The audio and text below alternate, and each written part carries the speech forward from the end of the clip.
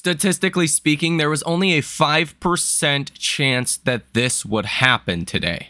And it happened. Honestly, I'm completely shocked. Are you ready for this? Now, here's what was the main headline on CNBC. Private job creation totaled a stunning 233,000 job ads in October, far more than expected, as per the ADP jobs report. Wall Street was expecting about 113,000 job ads. So this was over 2 times as many as we were expecting. And I have to say, I am honestly impressed, even with a breakdown of these jobs. It says here, private businesses in the US added 233,000 workers to their payrolls in October of 2024, the most since July of 2023, following an upwardly revised 159,000 rise in September and much higher than forecasts of 115,000. The service-producing sector added 211,000 jobs, led by education and health services at 53,000, trade, transportation, utilities at 51,000, leisure and hospitality at 37,000, professional business services 31,000, and information at 7,000. Meanwhile, the goods-producing sector added 22,000 jobs, of which 37,000 were in construction and 4,000 in natural resources / mining, while manufacturing shed 19,000 jobs. The ADP report says, quote, even amid hurricane recovery, job growth was strong in October. As we round out the year, hiring in the U.S. is proving to be robust and broadly resilient, said Nella Richardson, chief economist at ADP. Meanwhile, annual pay gains for job stayers dipped to 4.6%, continuing a 2-year slowdown. For job changers, pay gains slowed to 6.2%. Now, yes, I will acknowledge that October is like the start of the holiday season, so it's not super surprising that we did add more than 113,000 jobs. I think 113,000 jobs, as per the estimate, was pretty low to begin with. So from that standpoint, you can argue that these were not super great numbers, but don't fool yourself. These were fantastic numbers. Even if, let's say, the estimate should have been 160 to 180,000 jobs, you still blew away, theoretically, what the estimate should have been, if that makes any sense. Like, I am a bear. I'm not super excited about where equities are, generally speaking, and I'm even excited about this report. Now, does this green light a soft landing? Does this green light a end of the year rally for markets? Absolutely not. There's still a lot more information that we're going to get, even just here throughout the rest of this week. But this is a solid sign heading into the jobs report, specifically on Friday. With that said, you do have to take the good with the bad. We did have some bad news today, if you want to call it bad news. The U.S. economy only grew at a 2.8% pace in the third quarter, less than expected. Analysts polled were expecting 3.1% GDP quarter over quarter. So you did come in about 0.3% less. This was about a 10% miss. Not really a big deal. 2.8% GDP is still very strong, but it is below the 3% reading that we had for Q2. So when you think about both of these data sets, what do I walk away with it? And I have to tell you, just to be honest, between me and you, yeah, that ADP report is far better than the miss in GDP. You're still growing at 2.8%. That really doesn't matter. That ADP report was very strong. So on net today, the data was really good. Are not, again, acting very rationally. With this good data, you would have expected to see bond yields go up. They actually went down today, which furthermore confirms my speculation that bond markets are really unhinged. Maybe an easier way to put this is to say that the old relationship that we had between good economic data causing bond yields to go higher and bad economic data causing bond yields to go lower could be over with, because I don't think the slight miss in GDP is enough to cause bond yields to fall. In regards to the labor market report today, the ADP report, that showed things are just fine in the labor market. I think markets are more concerned with labor market activity rather than did GDP come in at 3.1% or did it come in at 2.8%. I do also think there is something else happening here in regards to the election and the pricing in of the, quote, Trump trade. I think markets were getting a little ahead of themselves, expecting runaway deficits and higher inflation and the Trump trade, right? Send bond yields up. That is the Trump trade. I think you're getting a little bit of a give back to that today, kind of like you would see in a stock that just runs for no reason, runs on, speculation or whatnot. Eventually that thing slows down. Eventually people start to question, am I buying this because I'm, a believer in the company or I believe in the fundamentals, or am I buying this because everyone else is buying it? I think that's a little bit of what you're seeing today. Although to start the trading day, there was more of this going on, I still think that is, happening today. You could say this in simpler terms. Today is just a little bit of a give back to the Trump trade. Now, I believe the Trump trade is totally wrong. I don't believe tariffs will be enacted the way that, is being portrayed. It sounds great, for corporate America. Let's take from these companies that are shipping goods to America and ripping off American consumers. The fact of the reality is Trump is just saying those things to create leverage in negotiations. You're not going to see these wide tariffs put on everything. That's just not going to happen. Now, Ray Dalio says today he is concerned about America post-election with both candidates that worry him. Specifically citing major geopolitical and election-related concerns, the issue of rising U.S. deficits, and how investors can best position their portfolios. Now, we did have some really bad news for AI stocks today. Supermicro plunged 30% as their auditor resigns after raising concerns months earlier. Ernst & Young resigned as Supermicro's auditor last week after raising significant concerns over the company's internal controls, board independence, and accounting practices. EY said in its resignation letter it was, quote, unwilling to be associated with management's financial statements, which is probably one of the worst signs of a bigger problem. I mean, when your auditor is like, hey, I don't want to be involved with that. You guys got some real crap going on here. You're probably already up shit's creek as far as I'm concerned. And this is a big reason why Nvidia is down about 1% today, because SMCI and Nvidia do a lot of business together. Now, do I think Nvidia is at the whims of a similar situation?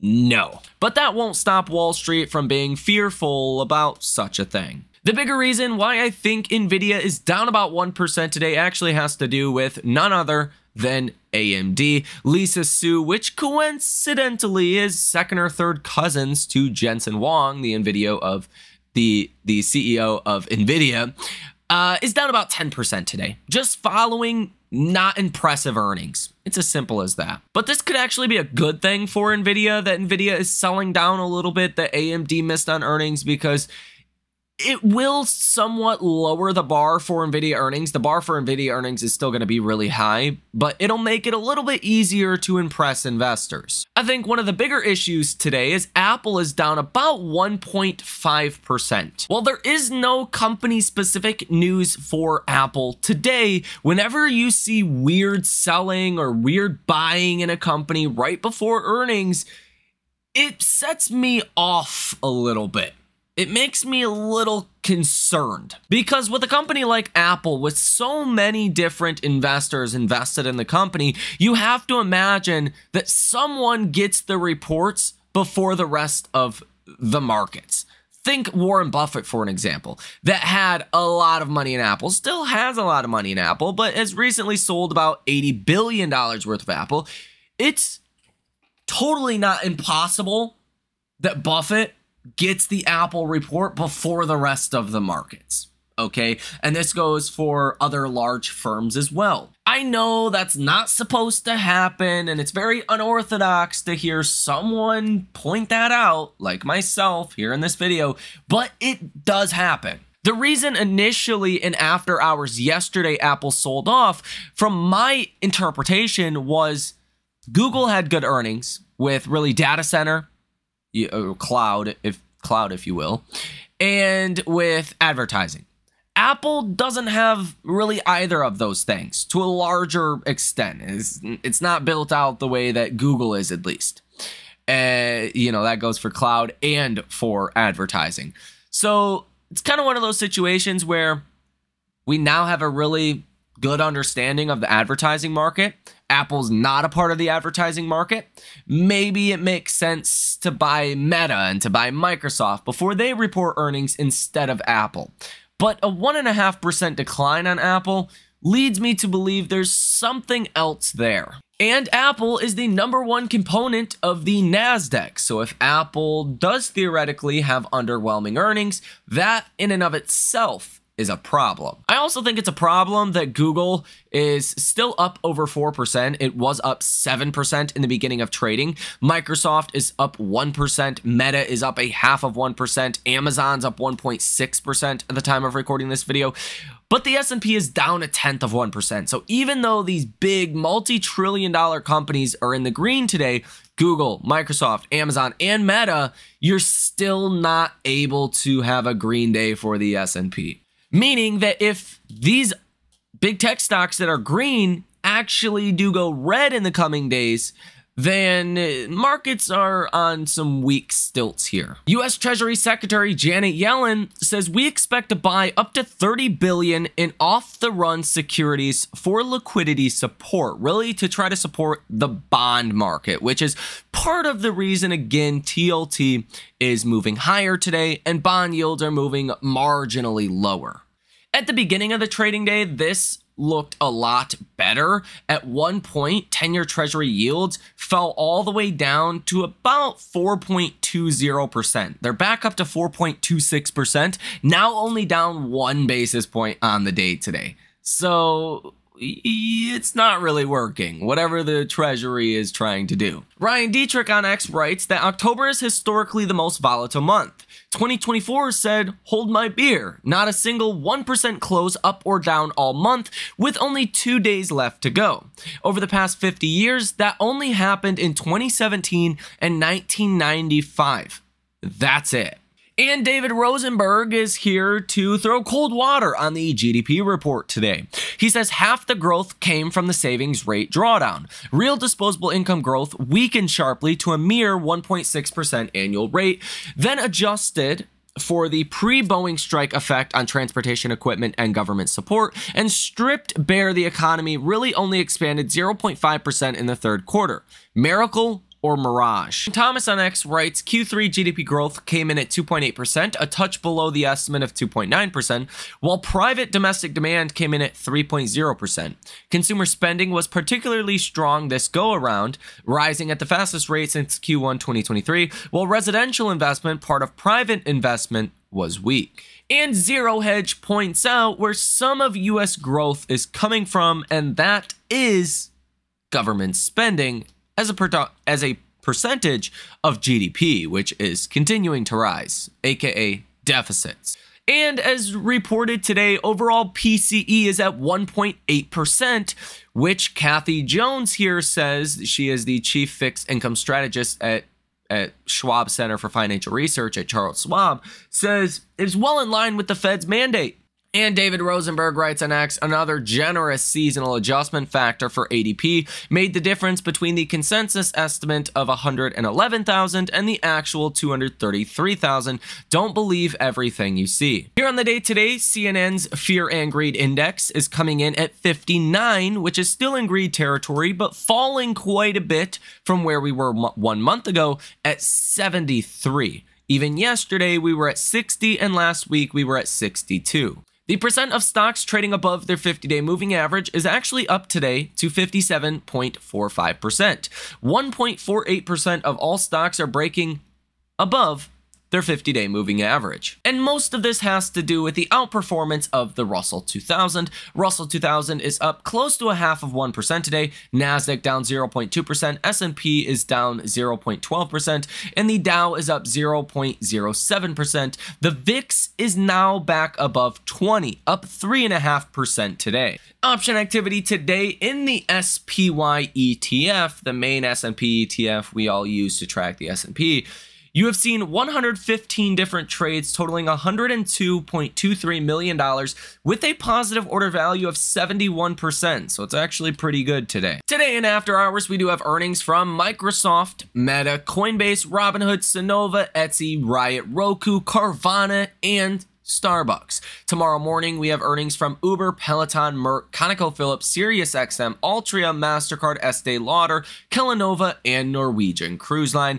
And then tomorrow in after hours, we have earnings from Amazon, Apple, Intel, Atlassian, Eldorado Gold, as well as United States Steel. And then Friday, we have Fubo TV, Chevron, ExxonMobil, and Wayfair. So expect to get a lot more volatility in markets starting today and continuing throughout the rest of this week. Even considering we do have tomorrow's economic data, which we will get core PC price index month over month, expecting 0.3%. Last month was 0.1%, so the lower the better there, that's for sure. Personal income month over month expected at 0.3%. Last month was 0.2%. The higher the better there. And personal spending month over month is expected at 0.4% versus last month at 0.2%. And again, the higher the better there. We will also get initial jobless claims, expecting a rise from last week's 227,000 to 230,000, and continuing jobless claims, which are actually expected to fall around 7,000. So not expecting too much there. Chicago PMI is expected to rise to 47.5 from last month being at 46.6. We have some shorter term bond auctions. That's not really expected to move the markets. And manufacturing PMIs out of China that come out at 9:45 p.m. tomorrow. And then on Friday, we do have non-farm payrolls as well as the unemployment rate and ISM manufacturing PMIs. So it's not just the earnings, it's also the economic data, and to a lesser extent, does the election start to get priced into markets? Do we start to feel the uncertainty of the election, or do we not? That is an open-ended question that we just don't know until we see it. So let me know what you think about all of this information down below in the comment section. Are you bullish? Are you bearish on markets? I would love your thoughts down below. With that said, you guys have a safe rest of your day, and I will see you in the next one.